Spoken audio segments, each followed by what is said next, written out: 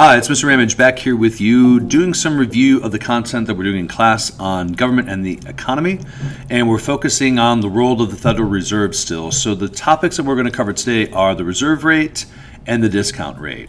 So the Federal Reserve, we already know, can control the money supply by buying and selling government securities. By adding that money to the economy or by taking that money out of the economy, it can influence borrowing and spending and help drive the economy either up or drive the economy down.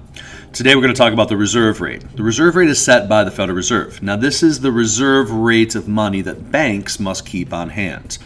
So we know that the banks borrow from the Federal Reserve. The Federal Reserve has the power to tell banks how much money they must hold in reserve. This is money that a bank cannot loan out.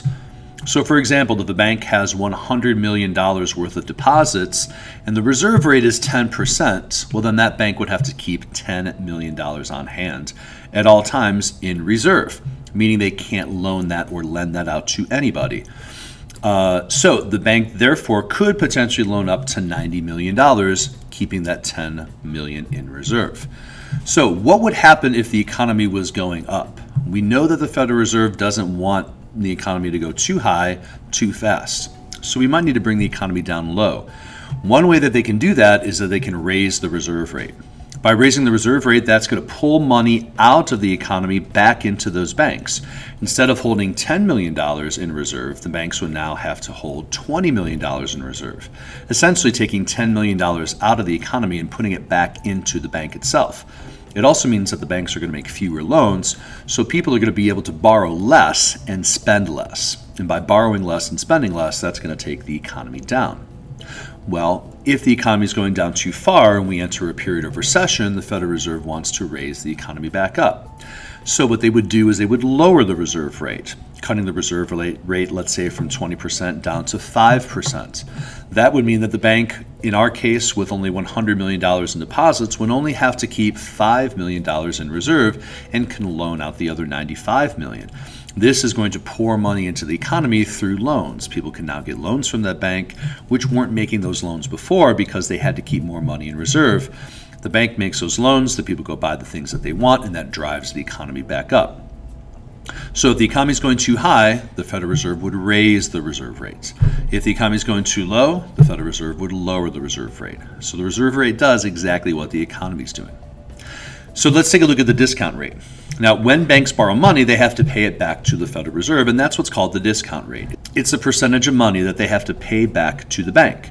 So anytime you borrow money, you have to pay it back with interest. It's additional money. You're essentially paying for the fee or for the privilege of borrowing that money in the first place. So if the discount rate was, let's say, 5% and you borrowed $100 million, then you'd have to pay back essentially $100 million plus that 5%, which would be $5 million. Now, it's way more complicated than that because that interest compounds over time, but for the purposes of understanding how it works, we're just going to look at the simple percentage of it. So with a low discount rate, then banks are going to borrow more money. So again, if the Federal Reserve is trying to control the economy, when would they raise or lower these discount rates? So if the economy is going up way too high and inflation is taking place, remember, we want to pull money out of the economy.